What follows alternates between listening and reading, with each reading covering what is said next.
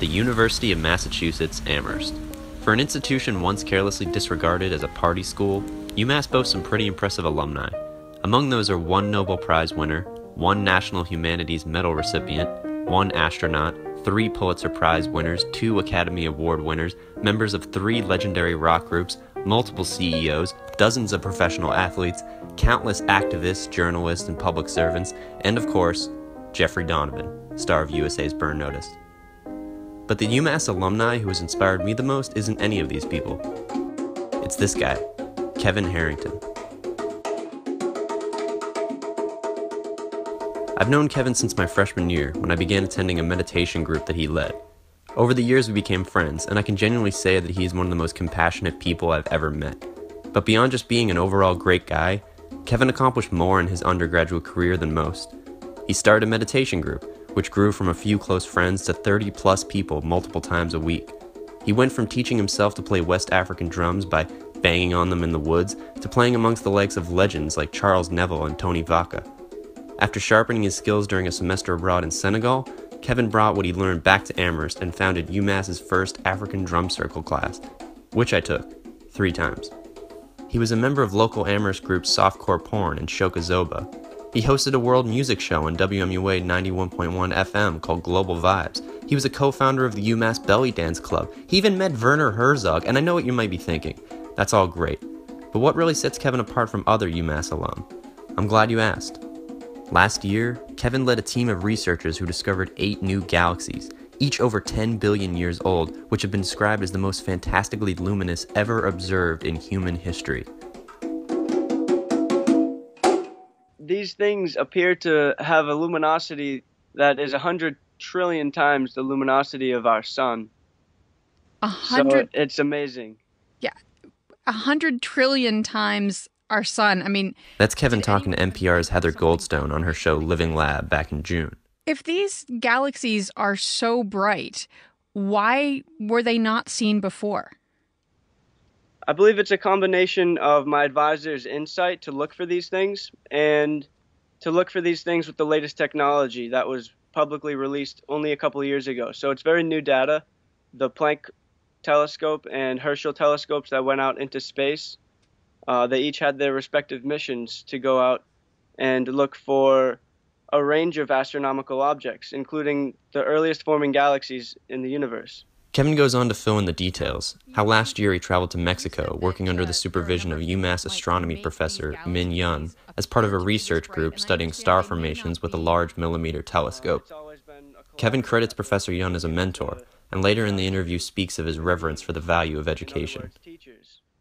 Teachers are human beings that, are not often seen as that. There's some sort of wall between teachers and students sometimes, and I really took advantage of all the office hours and really connecting with teachers on a deeper level so that I can establish a bond there and really try to learn.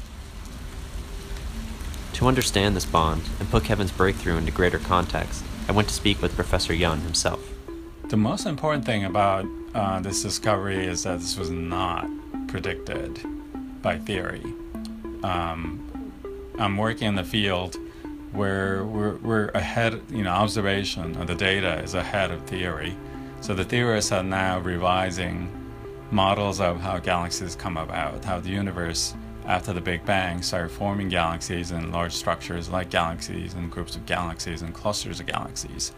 So we basically provide constraints on the model, and whether a few exceptional objects require wholesale changes or small modifications depends on the details of how the theory is working out.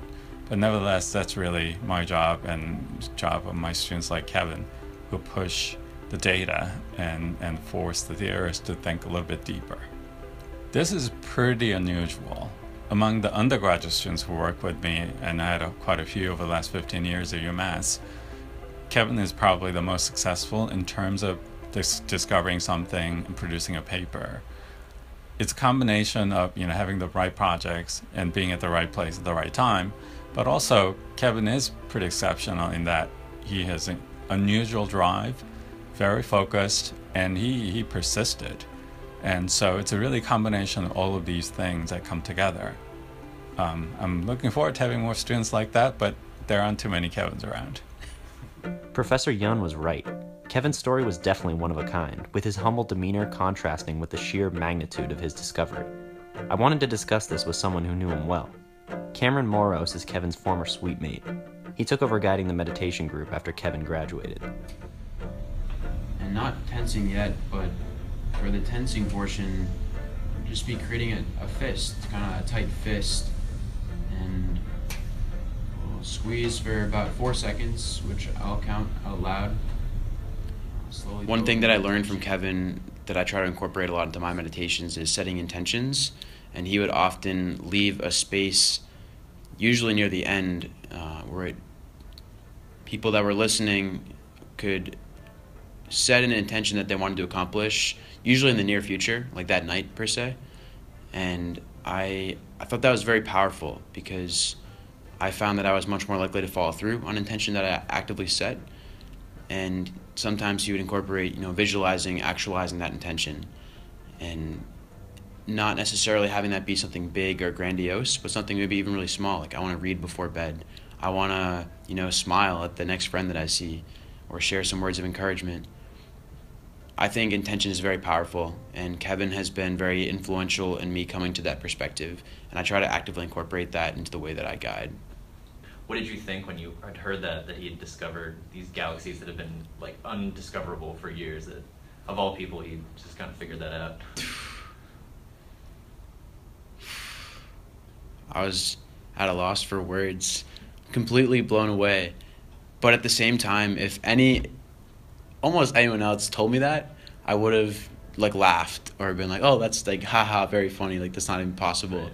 But since it was Kevin that shared that, I believed him right away. There was no skepticism about it whatsoever, because he's Kevin, and because he's so motivated and driven and so disciplined and passionate about what he does, that I knew that he did that once he shared it. And I still haven't fully been able to absorb the incredible effect that his discoveries have had, and how huge of a discovery it is.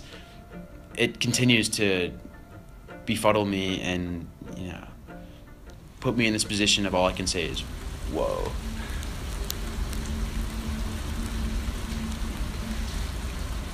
As the day began to ease down, the only person I'd yet to talk to was the man himself. Kevin is currently working on his PhD at the Max Planck Institute for Radio Astronomy in Bonn, Germany. I was eager to hear how he was doing, and his personal reflections on the discovery 1 year later. It's really a blessing to be able to study this subject. In a sense, I get to see the light from my galactic ancestors. What was your first reaction when you realized what you had discovered? I think it was probably disbelief, and I mean, not in the sense that I didn't want to believe that we got a detection, that we had written a proposal to get the observing time, and then finally went to the telescope and pointed to the sky and got what we were looking for. I mean, looking back at it now, it's very, it's mind-boggling. Yeah.